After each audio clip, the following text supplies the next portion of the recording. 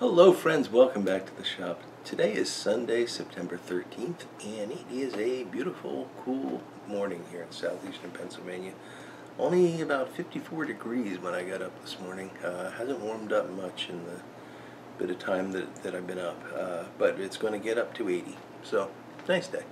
But boy, it's amazing how quickly that temperature dipped to the point where if I was going to sit outside this morning and have a cigar, which is what I like to do on Sunday mornings, I would need a jacket. Didn't want to do that, so spend the time with you guys instead. Got my Nirp, and I just packed it with some Five Brothers, and have not lit it yet.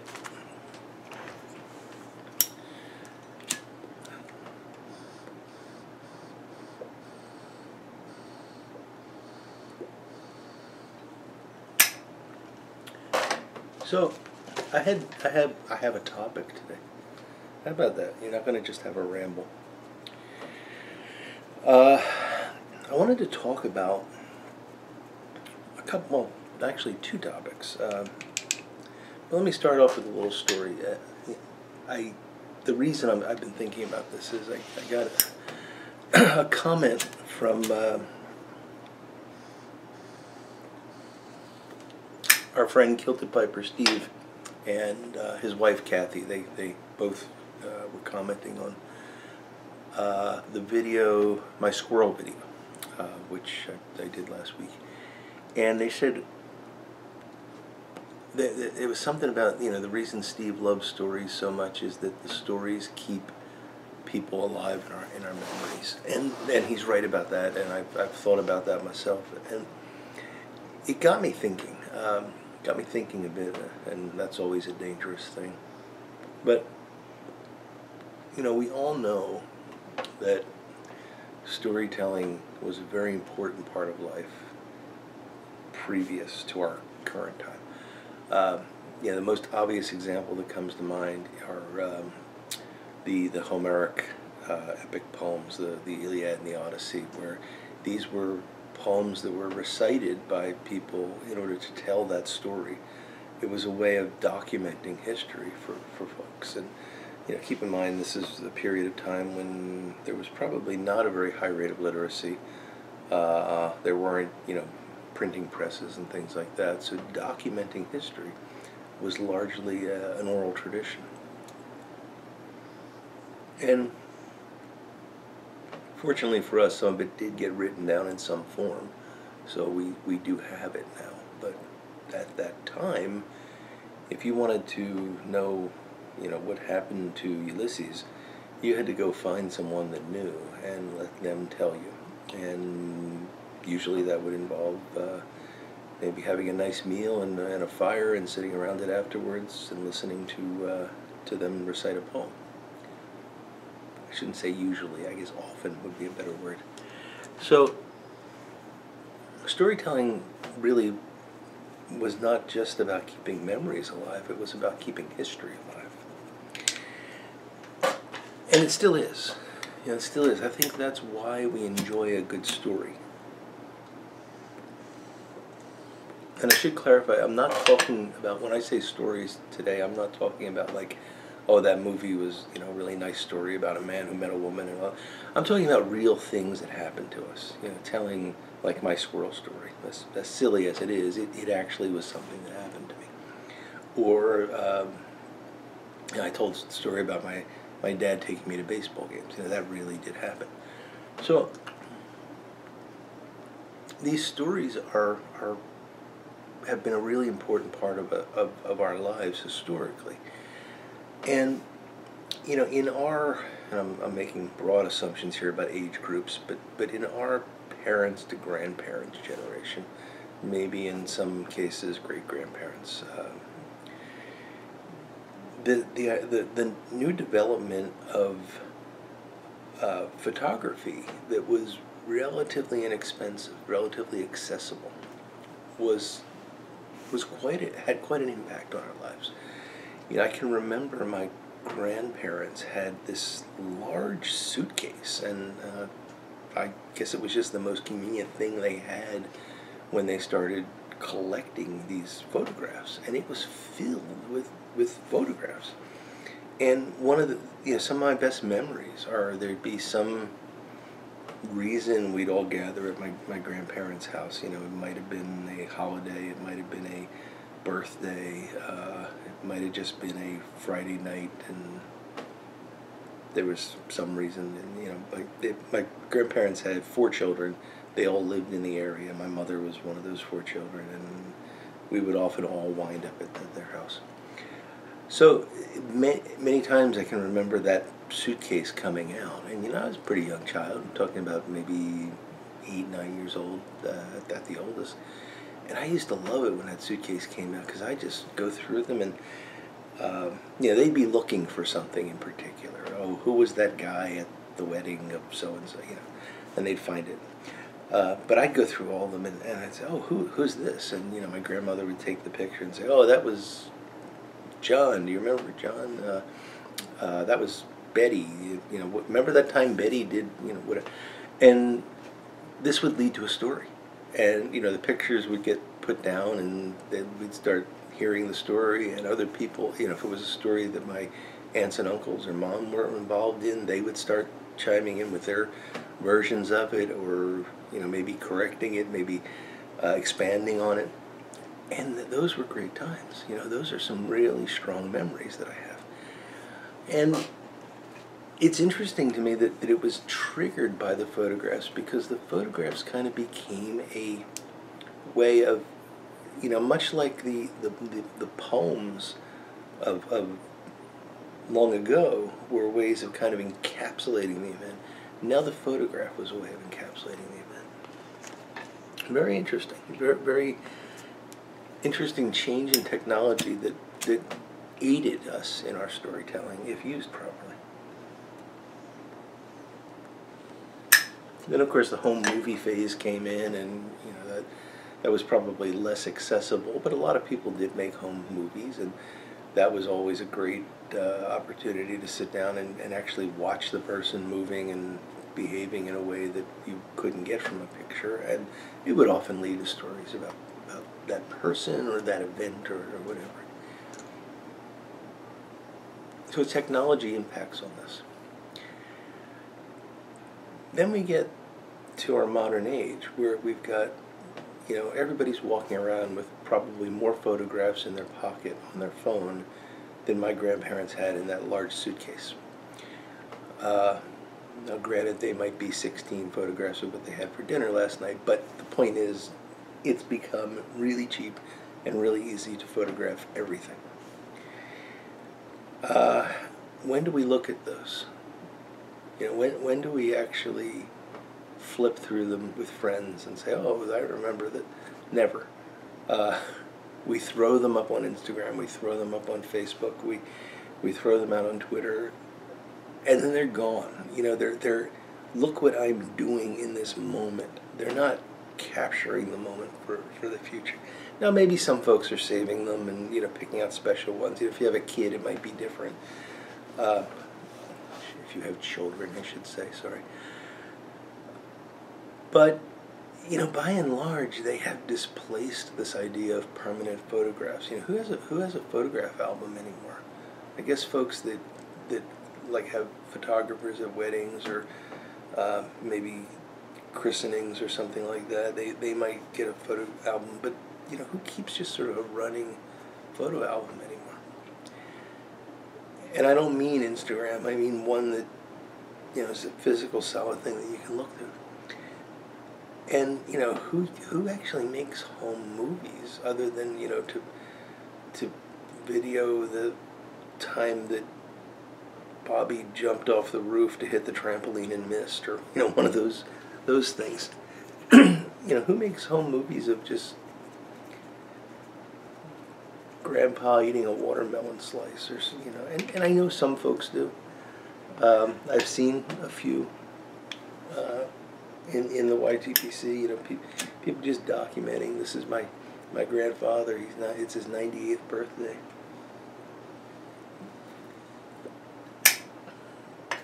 The point I'm trying to get at is, I think storytelling now has become more important than ever, because the technology has actually taken a part of that trigger away from us. You know, it's made it less likely that we're going to sit around in a group and reminisce over photographs or home movies. And certainly this sort of virtual friendship that we have, you know, where I'm very unlikely to ever sit in the same room as you. It makes it even more important. And it does keep not just people alive, but it keeps concepts alive and traditions alive. So storytelling is pretty important. And I think it's even more important in this modern age. So I've had quite a few folks get in touch with me over the past, I'll say maybe 4 or 5 weeks, just saying, I'm getting ready to start a YouTube channel. Do you have any advice? And I've responded to them, and, you know, so I'm not making this for any particular person, but for all of you and for anyone else that might be thinking about the possibility of starting a channel. I thought about it in the context of what I just discussed around storytelling, and I thought, you know, what's the best advice that I can give? And I've got what I'm calling the 4 B's.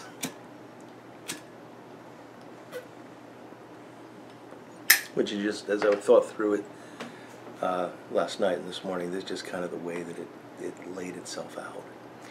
So the first piece of advice that I can give you is to be honest. And I mean that, not that I'm expecting that there's a lot of folks out there that are just going to start fabricating tales, you know, but be honest, because, you know, I learned at a very young age that a lie, and lie is a strong word, but a lie hurts both the person being lied to, but also the person telling the lie. And the reason is, I learned much later, is that a lie creates a false reality that you're both doomed to live in. You know, if I lie to you, you go off believing in a reality that's not true. And I'm doomed because I have to remember that I did that. I have to constantly be thinking, okay, when I talk to this person, did I tell them that I did that, or did I do? Be honest. It makes life simple. The second B is be yourself. You know, don't, and these are all kind of tied together in a sense. Don't try to be something that you're not. Don't try to create a persona. Don't try to be an actor. And this is different from being honest, because, you know, an actor can put on an act and still be an honest person. That's a form of lying we all have agreed to accept, I guess. But be yourself. Believe it or not, or maybe it's obvious, I'm not any different in person than I am right now talking to you, because I can't be. I'm not smart enough to come up with an alternate persona that I could be on YouTube. And I think quite a few of you have talked to me for varying lengths of time. Sometimes we've had quite lengthy conversations, a few of us. And you know, this is the guy that I am. I'm really not putting on an act here. And if you do, it's just more work. You know, this isn't about work. This should be fun. So be yourself. You're fine the way you are. That we're going to enjoy you the way you are. The next one is a little bit surprising, probably, but be selfish. And the reason I'm saying that is, I a lot of times hear, yeah, I don't really think I have anything to say that anybody else would want to hear. Who cares? Be selfish. Make videos that you want to make. Make videos that make you happy. Make videos that you enjoy putting out there. And don't worry if one person watches it. If nobody watches it, it's okay. Somebody's going to watch it, believe me. Send me an email. I'll watch it. I'll watch anything. but be selfish about it. You know, you do what you want to do. Don't worry about what anybody else expects. I've had people criticize me because I start off my videos usually saying it's a beautiful day here, and you know, this is the weather. And they say, oh, we didn't turn in for a weather report. Well, go watch something else then. I like to talk about the weather. It's an icebreaker. It's something that's important to me. It's something that I know is important to a lot of you guys. It's interesting, on live streams, very often the first question I get is, what's the weather like there today? I could have taken that criticism to heart. You know, another one is don't start with any background stuff, or you know, get right into the point of the video. You know, so talking about the weather, talking about, you know, oh, did you see Bob's video? He did this, or you know, that's apparently taboo in the broader YouTube world. Get right to the point, because people are just going to click away. Well, click away. I don't care. I'm making videos that make me happy. Don't let a video be more than 10 minutes. Danny Shore told me once, never apologize for the length of your video. He said, if somebody else doesn't want to watch it, I'm going to want to watch it. Somebody's going to want to watch it. Make videos that make you happy, and be selfish about it. If you have to have a $7,000 camera and $6,000 worth of lighting around you to make you happy, by all means, be selfish. Do it. You know, the only reason you're gonna make video number one, the only reason you're gonna make video number two, is because you want to. And if you're not selfish about what you're doing, you're not gonna want to do that. If you are perfectly happy putting a cell phone up and talking into it and sending that directly onto YouTube as your video, be selfish. Do it that way. There's plenty of people that do it that way, and their videos are great, and I watch them all the time. I personally, and this is, you know, I'm not trying to say what's right or wrong, but personally, I don't like the long introductions, you know, the music and the slideshows and all that kind of stuff. That to me is, you know, I've seen it once, I don't want to see it again. But other people love it, and that's fine, and the people that are doing it love doing it. They're selfish about it, and I would never say, hey, could you cut that out, because I can skip, you know, I can skip forward. Be selfish. It's an important part of this. And the last B is kind of obvious from the beginning of my chat today, but be a storyteller. You know, don't worry about your knowledge of pipes and tobacco. We got more than enough guys out there pontificating about pipes and tobacco, some of which know what they're talking about, an awful lot that don't.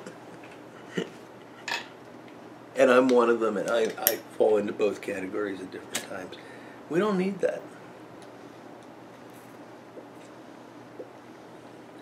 Yeah, if occasionally you want to say, today I'm smoking Five Brothers, and boy, I like this, reminds me of something else, fine.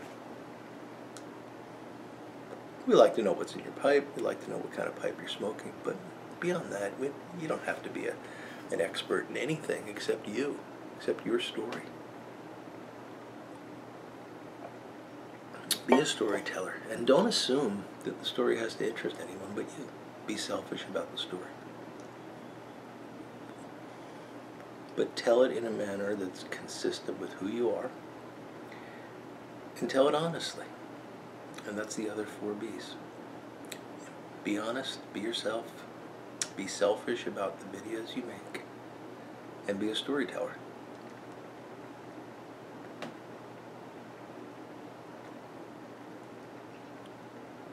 Tell stories about your great-grandfather taking you on his knee and teaching you about pipes if you want to, if you have those stories to tell. Tell stories about you went to the grocery store the other day and you saw a guy dressed in a funny way. That's fine. We'll listen. We don't care. Tell stories.